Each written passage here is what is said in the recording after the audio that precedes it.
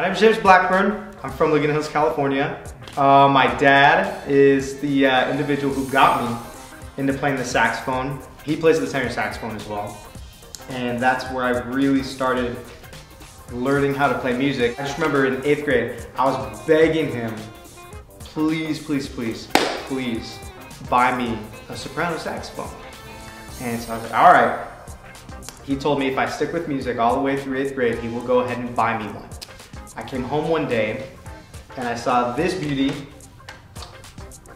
sitting on my bed. And I was like, oh my gosh. I opened it up and I was surprised to see they're matching pairs. And I've been doing it ever since 6th grade and haven't looked back. And I still have my YouTube channel that I do stuff on. And I coach at Saddleback Valley Unified School District. And I play at my church as well, and I do a few local gigs over at the bars and stuff. Saxophone has always been a screaming instrument that you can be very slow, melodical with, or if you want to, especially in jazz groups, bam, you can really whip it out there. So I really enjoy the saxophone because it gives me that outlet. Now that I'm older, I'm seeing more of the passionate side of enjoying playing softer, more melodic tones versus the screaming, popping ones. But at the end of the day, I still feel like I can do both. And that's one of the things that I love about the saxophone. You can do so much with it. I always like to try and get feedback. And I remember when I was, getting bigger, I ended up having to make another channel, so it's not as big now. But when I was getting a bit of a foundation, I had a lot of people trying to put in input and asking me, can you do this song? Can you do this song? Put in song requests. That's what I was looking for. And I was like, you know what? I should start doing it.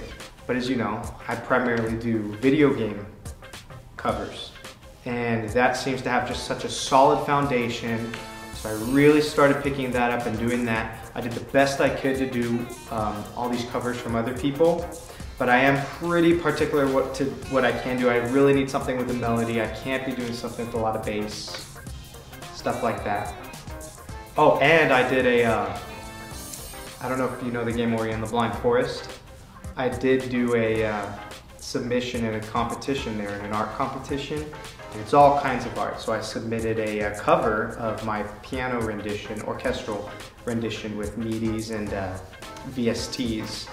And I won the grand prize winner competition for that. And I won an Xbox, a free copy of the game, a signed poster, and a exclusive t-shirt. Oh, and a controller, so I can go on. I just recently purchased a solid PA system.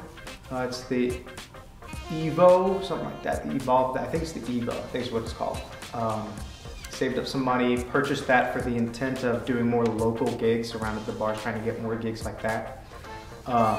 That's definitely what my focus is now.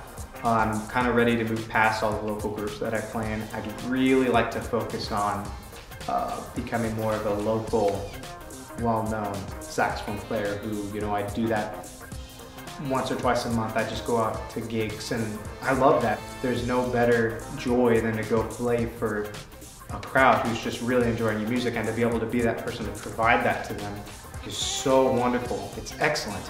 And there's nothing like it. So I'd really like to go out and be focusing on that more and more. YouTube is fun, but you don't get that sense of immediate gratification of the applause.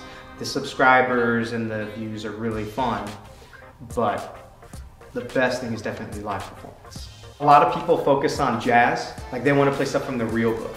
The B-flat blues stuff, and they want to play all that stuff, which honestly, that's not where music is going nowadays. And I'm not really a huge fan of where music is headed. It's heading to rap. But the cool thing is the saxophone, like we talked about before, it's so diverse. You can do so much with it. You hear it in hip-hop songs, you hear it in rap songs, you hear it in pop. So many different styles of music. One thing that sets me apart, I feel, from other individuals is that they do not focus on pop aspects. They don't focus on the popular music genre. I feel like people want to listen to a saxophone where they recognize the music. And I don't think that playing in a jazz group always provides that. You might be getting the older crowd over at Leisure World or something, you know? I feel one of the big things with that is a lot of saxophone players, they try and imitate the greater ones. You have to find your own sound. You have to find what makes you unique. That's one of the reasons I like doing this, what I'm doing. I don't know a lot of saxophone players who do just go out and play standard pop songs, modern day songs. I hear a lot of people trying to play the old stuff when that's just not what's popular anymore. Maybe background music in like an elevator or a high class setting over in Dana Point.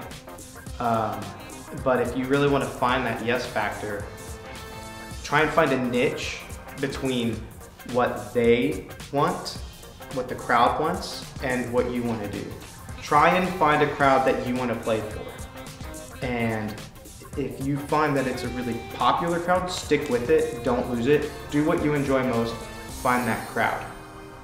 That's what I would recommend. Hey everyone, that was James Blackburn for you. Hope you enjoyed that video.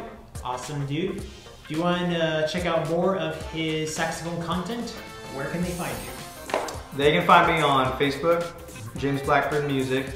You can find me on Instagram, James Blackburn Music. And you can find me on YouTube, James Blackburn. And remember guys, click right here to discover, promote, and review the best in entertainment that'll make you say yes.